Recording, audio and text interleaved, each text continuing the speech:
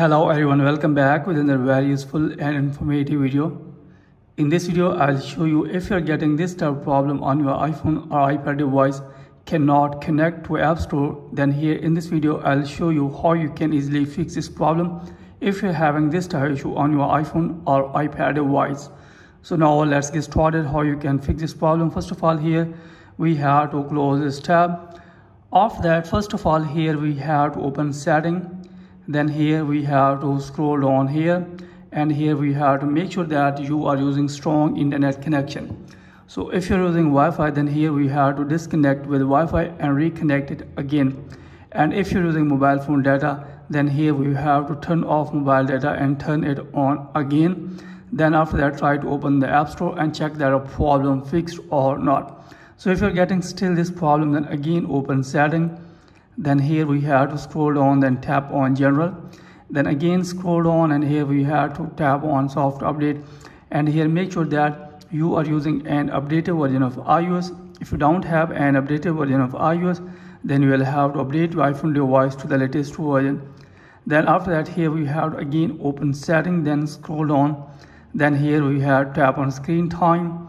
Then here again scroll down, and here we have tap on content and privacy restrictions. After that, here you can see that here is the option of content and privacy restriction here. First of all, we have to turn on this toggle. Then after that, here we have tap on iTunes App Store purchases. After that, here you can see that here's installing apps and deleting apps. Here we have to allow these, and here's the option of in-app purchases. Here tap on this and also allow from here. Then after that, here below you can see that here are the two options, always require and don't require. Here we have to select don't require. Then after that, go back, and here we have to again open setting. Then open setting. Then here we have to scroll down and tap on general. Then here we have tap on iPhone storage, and here make sure that the offload unused apps enable from here. Then after that, here we have to go back, open setting, then tap on general, and here's the option of background app refresh. Here we have to tap on this, and here make sure that the background app refresh is turned on from here. If it is off, then here we have to turn it on from here. Then after that, go back and again open App Store on your iPhone or iPad device.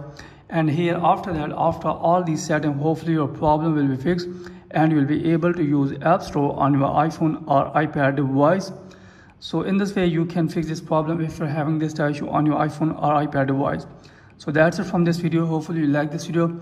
If you like this video, then please subscribe my channel and also press the bell icon so that you can get my all upcoming videos. Thanks for watching this video.